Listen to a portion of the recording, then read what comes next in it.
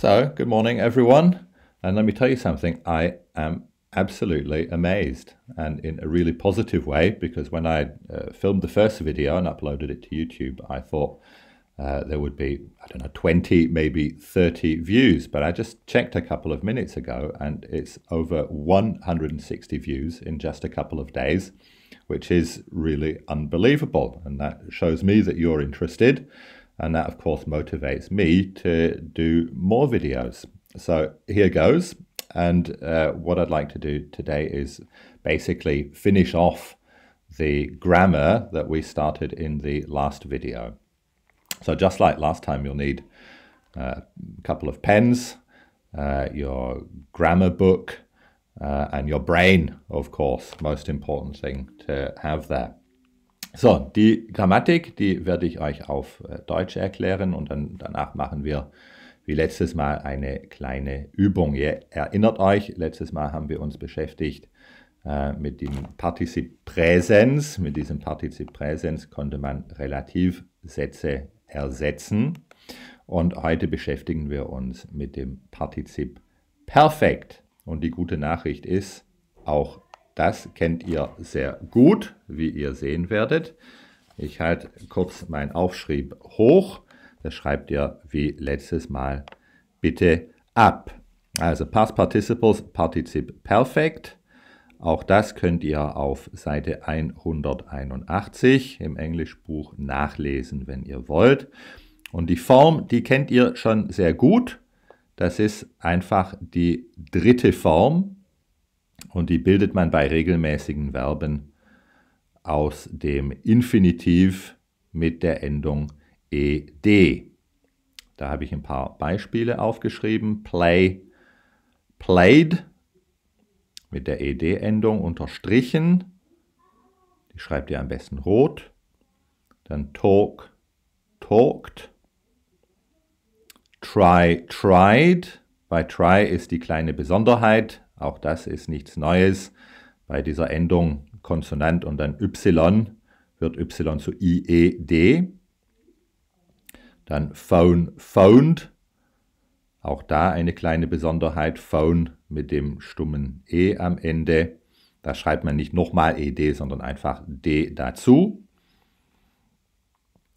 Und plan mit dieser Kombination an, Vokal, Konsonant mit der Doppelung des Konsonanten, also ein N, wird beim Partizip Perfekt zu Doppel-N, planned, N-N-E-D. So funktionieren die regelmäßigen, auch die unregelmäßigen sind nichts Neues, die habt ihr nämlich letztes Jahr alle schon auswendig gelernt, die dritte Form. Und wenn ihr das nachlesen wollt oder nachher für die Übung konsultieren wollt, dann könnt ihr das auch im Buch machen. Das findet ihr auf den Seiten 292 und 293, immer die dritte Spalte.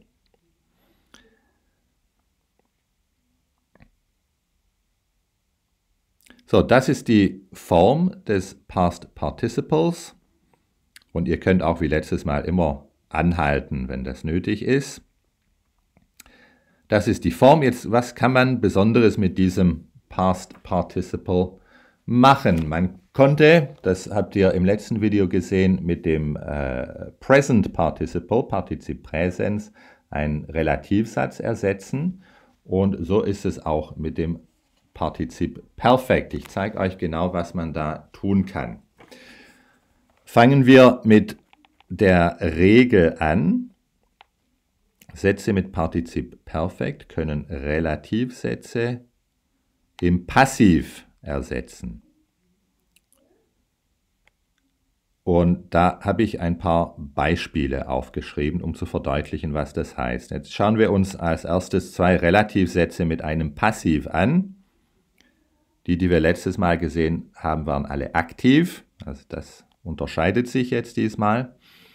So, der erste Satz, Strawberries which are produced in California are very tasty. Das ist der Relativsatz which are produced. Und dieser Satz ist im Passiv. Das erkennt man auch ganz einfach, wenn man ihn ins Deutsche übersetzt. Erdbeeren, die produziert werden. die in Kalifornien produziert werden, sind sehr lecker. Und dann der zweite Satz, illegal immigrants who are caught at the border are sent back. Da ist der Relativsatz who are caught, die gefangen werden oder die festgenommen werden. So, jetzt haben wir diese Relativsätze im Passiv. Was kann man daraus machen mit dem Partizip Perfekt? Das sieht man darunter. Strawberries produced in California are very tasty. Produced, Partizip Perfekt, ersetzt einfach den Relativsatz. Ja, wir hatten im Relativsatz mit dem Passiv which are produced und diesmal im Satz mit Partizip Perfekt einfach produced. Und mit dem zweiten Satz ist es genau gleich. Illegal immigrants who are caught at the border. Who are caught kann man einfach ersetzen durch caught. Partizip Perfekt und das ergibt illegal immigrants caught at the border are sent back.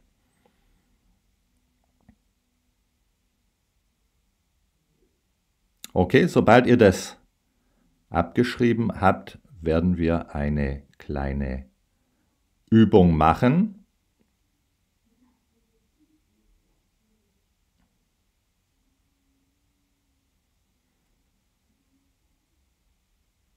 Einfach anhalten, wenn nötig. Ich lege das aber jetzt weg. Okay, and let's go back to English for the little exercise. Very simple. Here are 5 sentences, and these sentences have relative clauses in them, and you have to replace the relative clauses with a participle. So, for example, in number 1, videos that are filmed at home. That are filmed is the relative clause, and you have to replace that with a participle. So this is where you should pause the video. That way you can write down the questions from the exercise, write down the answers. And when you've unpaused the video, then I'll give you the answers.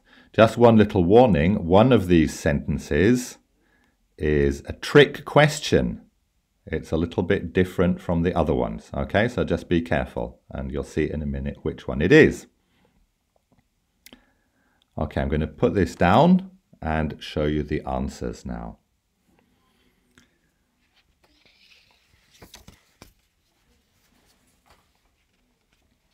Okay, question number 1 was videos that are filmed at home are always very interesting. And with a participle, the sentence looks like this. Videos filmed at home are always very interesting. So that are filmed is replaced by filmed. Number 2, the people who were arrested were criminals. Who were arrested becomes arrested. So you get the people arrested were criminals. Number 3, the book that was written by Hemingway was boring. The relative clause was that was written, and you just replace it by written. So you get the book written by Hemingway was boring. So number 4, this was the trick question. The girls who are playing the violin are very talented. It's a trick question because it's not a passive sentence. So you don't need a past participle, but the present participle that we talked about in the first video to answer it properly. So here you get the girls playing the violin are very talented. Playing is the present participle. I hope you got that one right. And the last one, number 5, is back to normal. That's a passive sentence again. Homework that is done too quickly will get you bad marks, as you know. And that becomes homework done too quickly will get you bad marks. Okay, I'll just hold it up for another second. You can pause it again if you need to, and then I'll put it away.